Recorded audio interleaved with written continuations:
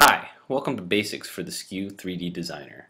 The first thing you need to do when you start designing is to add artwork. I've uploaded a bunch of artwork earlier in my account, and now I'd like to choose something to design with. Let's choose this clouds logo. Here it is on the front of the shirt. This area over here is the artboard, and this is the 3D model. The 3D model is a representation of the changes you're making to the art on the artboard. On the artboard, I can scale and stretch my image, move its location, and rotate it. All these changes are immediately reflected on the 3D model.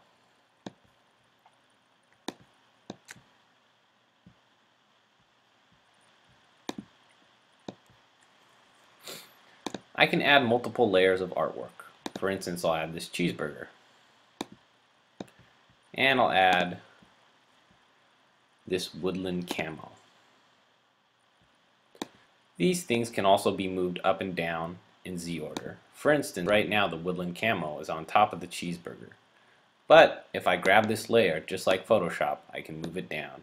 And now the cheeseburger is on top, as shown here on the 3D model.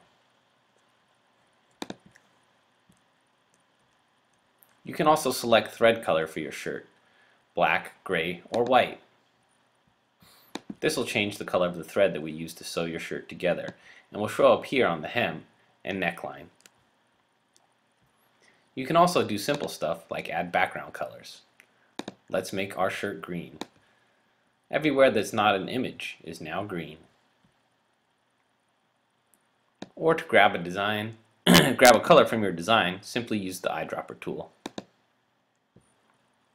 Now we've turned everything blue. Those are the basics to get you started. Have fun!